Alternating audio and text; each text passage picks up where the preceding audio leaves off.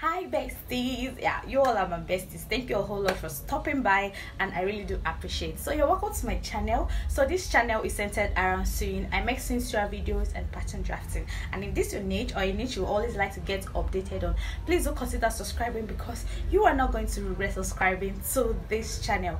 And to all my subscribers, thank you all a whole lot for subscribing to this channel. So in today's tutorial, I'll be sharing with you guys how to make a simple and perfect monostrap jumpsuit. And this tutorial is definitely going to be a beginners friendly tutorial. I'm going to make this as detailed as possible, so watch out for this. And without wasting much time, I'll just get started with this tutorial. So to go ahead to start with the drafting of this dress, firstly we are going to draft out a half scale basic bodice. So this is the brown paper I'll be using. You can use a cardboard or a white paper. It's all about preference. So from that top part where I'm marking, I'll go ahead and start marking 3/4 of an inch, because the first thing I will go ahead now to draft out now is a half scale basic bodice, like I said earlier on. So after marking that 3/4 of an inch at that top area, I went ahead to connect those marks using my straight ruler. So I went ahead to divide my shoulder into two. That was the first mark I made. I marked my neck with an opening of 3 inches and a neck depth of 3 inches. So after that, now I'm just going to mark my armhole line of 8 inches, and I'm going to connect this line all the way down up to that my armhole line point. So I'll extend this a little bit, and that line will be my chest line. So under my armhole line, I'm going to divide whatever I have into 2 and take note of the midpoint. I'll come in by 1/2 of an inch, and under my chest line, which I labeled CL, I'm going to divide my bust circumference into 4, and whatever my bust circumference into 4 is, I'm going to make a mark right there, and using my curved rule, I'm going to connect from my shoulder all the way to that my chest line, just like this. So after doing that, now go ahead to input all my other necessary measurements, which is my bust point of 10 inches, my under bust of 13 inches, and I'll go ahead as well to also include my half length of 16 inches. So I'll add 1 inch, which should serve as the joining allowance that I'll use in joining it to the trouser part of this dress. Okay, so I'll go ahead now to extend all these lines into a straight line. So I'll go ahead and label all of these parts, and you all know, if you've been following me on this channel, what it all stands for. So the next thing I'll go ahead to do is to mark my nipple to nipple measurement divided into 2, and I have 3.5 inches. I'll make a point on all of these lines, and I'm going to connect it with a straight ruler. So on the waistline, I'm going to come out at both sides by 1/2 of an inch, and at the bust point, I'm going to come down by 1 inch. So I'm just going to connect like this, so I'll be able to form a dart. So after that, now at that neck width area, I went up by 1/2 of an inch and slightly connected it to my shoulder line. So this will be my shoulder slope. So after doing this, now I'll go ahead and divide my under bust circumference into 4, and I'll mark whatever I have there. And I'll come to my waistline and repeat the same procedure. I'll divide my waist circumference by 4 and mark what I have right there. So because I've already divided my bust circumference into 4 on my chest line area, I maintained that point there, and I went ahead to connect all of these other points together. So the next thing I'll go ahead now to do is to replace this dart intake of 1 inch. So I went ahead to replace this dart right here. So after it, now go ahead to add 1.5 inches, which will serve as my sewing or stitching allowance.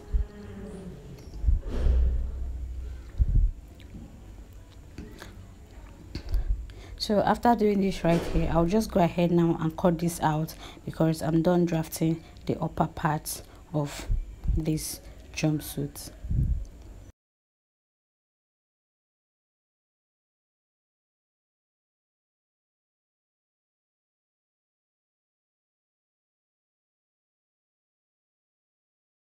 So right here, you're going to cut out every other part: the shoulder, the armhole, excluding the neckline area. So you're not going to touch the neckline area, because the part where we're going to cut the neckline area is not here. So after cutting all other parts, exclude the neckline area. So after all of that, go ahead and spread this open. So you're going to determine how deep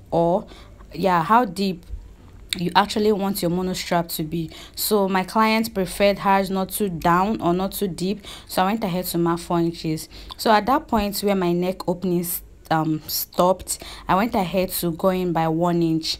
So the reason for this is for it not to tight you at the side of your neck. So after that, now I'm just going to connect that 1 inch into the 3 inches which I came down earlier on when I was drafting these busy bodies, now to these 4 inches, which will serve as the monostrap or the off shoulder hand. Okay, so that is it, and you're just going to go ahead to cut it out exactly like this. So after this, now go ahead now and take note of the midpoint of this dress. I'm using that crease line as a guideline because I folded this, of course. So I'm going to mark 3/4 of an inch, and I'm going to mark 4 inches downward and connect these two dotted lines together. So on that line exactly, I'm going to go out at both sides by 1/4 of an inch, and here I'm trying to tighten this dress here to avoid gaping. So that's basically what I did, and I'll just go ahead now and cut this out after the tightening. So after this, I'll use my masking tape now to join this together, because it's not going to be like this for me to draft out on my back bodies. So this is just basically it, and I'll just close this up using my masking tape, and that will be all for the front bodies. So I'll go ahead now and get my back bodies, and get another paper for drafting my back bodies. So I'll go ahead and fold this paper into two, just as you can see I'm doing right here, and I'm going to go ahead now to mark half of an inch, and this half of an inch is going to serve as my zip or my zipper allowance. So I'm going to mark it all the way down, and after marking, I'll use my stretch ruler to connect this into a straight line. So after this now,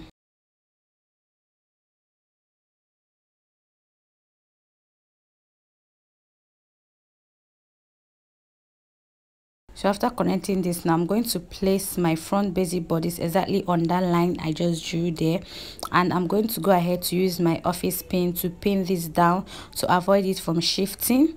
So after pinning this down, now I'll go ahead and cut out. I am not going to tamper with the neckline area, so I'll cut out only the armhole, the shoulder, and the half length of this dress. So when I'm done doing this, now I will remove the pins I used in pinning the front bodies to the back bodies. Then from the zip area, I'm just trying to create my zip slope here to avoid bulginess at the back of the zip.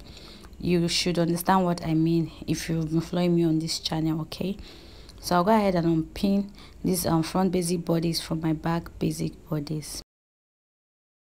So spreading this out, you can see what the back bodies looks like, but I'll go ahead again to also pin back the zip area, because this is actually going to open for us to use the front basic bodies to trace out for the back basic bodies. I hope you understand what I mean. So pin it up. It's not meant to be open while you're trying to trace out the same exact shape on the front basic bodies. Just watch carefully what I'm doing, you definitely understand it. So by the time I close up this zip area, it's going to be of equal body size with that of the front basic bodies, because there will be no allowance here. So all the allowance and everything is going to align at both sides. So that's the reason for closing up this zipper area. So placing this, you can see everything align, the size, the length, and everything. So I'll go ahead now and pin this together. So after pinning, I'll go ahead and cut out the neck area. So this is actually how easy it is to actually cut a monostrap top. So if you are actually making this into a top, at this point you can go ahead and cut it out on your fabric, but if you're not, you can go ahead and join it to whatever you're making it into, skirts or gown, or jumpsuit. So I went ahead to nudge my darts areas and remove all these pins. So I'll go ahead as well again to also remove the pins I used in pinning down the zipper area, and after pinning this down, I'll go ahead and open up this zipper area, because it's meant to be two separate pieces at the back that will be joined together with a zip. So this is what it looks like, and I'll go ahead now and proceed with drafting out for the trouser part of this jumpsuit. So here the full length I'm working with is 58 inches, and because I've already drafted a have basic bodies of 16 inches, so the trouser length I'm going to work with here is 42 inches. So I'm subtracting 16 inches from 58 inches. So from that top part is actually going to be my waistline. So from there I'm going to mark the standard hip line of 9 inches for majority of adults, my crotch length of 11 inches plus half inch for seam allowance. I'll mark my knee length of 19 inches. So my paper wasn't up to 42 inches I needed, so I'll go ahead now and add more paper to this, and you can see I have my 42 inches here. So I went ahead to mark for 2 inches and also added 2 inches extra for my hemming allowance. So that is basically all I did here. So after this now I'll go ahead to use my straight ruler and rule out all these dots I made right here, from my full length to my allowance, my knee length or my knee line,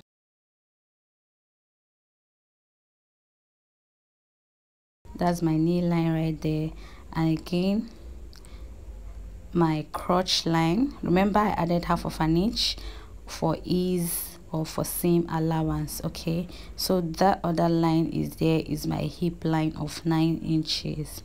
So that's basically it, and that top area is going to be my waistline. So at that top area I'll just go in by 1 inch, and I'm going to connect like this into my hip line. So you can see how I connected this, and on my crotch line I'm going to come in by half of an inch, and I'm going to use my curved ruler to connect in a kind of curvy manner from my hip into my crotch line. So on my knee I'm going to mark 1.5 inch inwardly, and on my full length I'm going to mark 2 inches inwardly, just like this. So after doing this I'm going to connect these lines, these dotted points or marks I made here together using my straight ruler.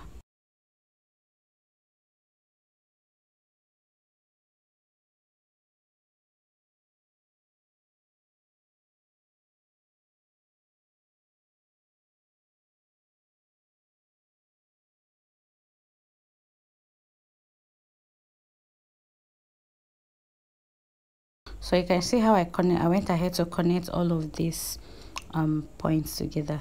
So on my waist area I went ahead to divide my waist circumference into 4, and whatever I got I added 2.5 inches there. So on my hip line I divided my hip into 4 and added just 1 inch ease or seam allowance, and I went ahead to connect my waistline to my hip line. So on the crotch line you're going to divide into 2 and not into 4.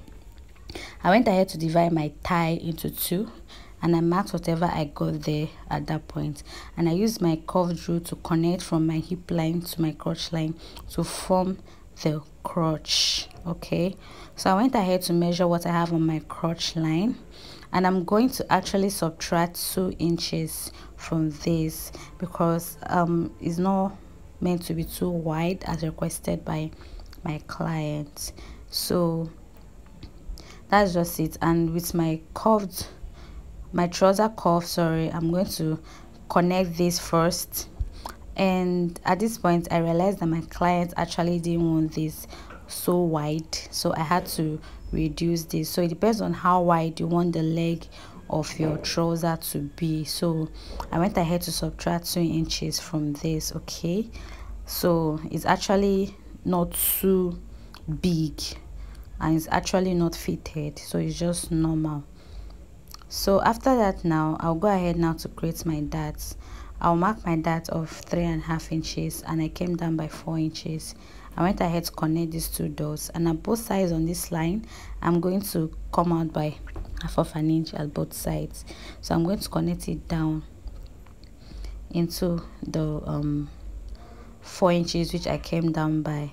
So after this, just go ahead and cut the whole of this out, and we are done with the front trouser panel. So for the back now, I went ahead to place this front trouser panel on another piece of paper. So the next thing I'll do now is to come to my waist area, and I'm going to come out by 1 inch as I'm doing right there, and that will be for the zipper allowance. So on the crotch area you're going to come out by 2 inches. So I went ahead to extend that line. So at that point here between the hip and the crotch area, you're going to mark 1.5 inches, and you're just going to connect this way. So if you're not adding a zipper to to the back of your jumpsuit. No need of adding the 1 inch for zipper allowance. So at the full length, I went ahead as well to also mark 1.5 inches. So like this, I'm going to connect this all the way to the upper part of my trouser. So do watch carefully so you see how we are to connect this. Okay,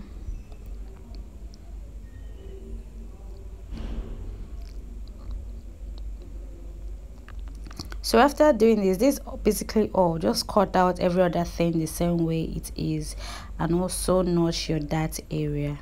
So I'll go ahead and cut out all of this piece, and after doing this, I'll just transfer this to my actual fabric, and all around this my trouser part or area, I went ahead to add 1/2 inch for seam allowance, because I didn't actually add any seam allowance all around this trouser, especially while I was cutting out.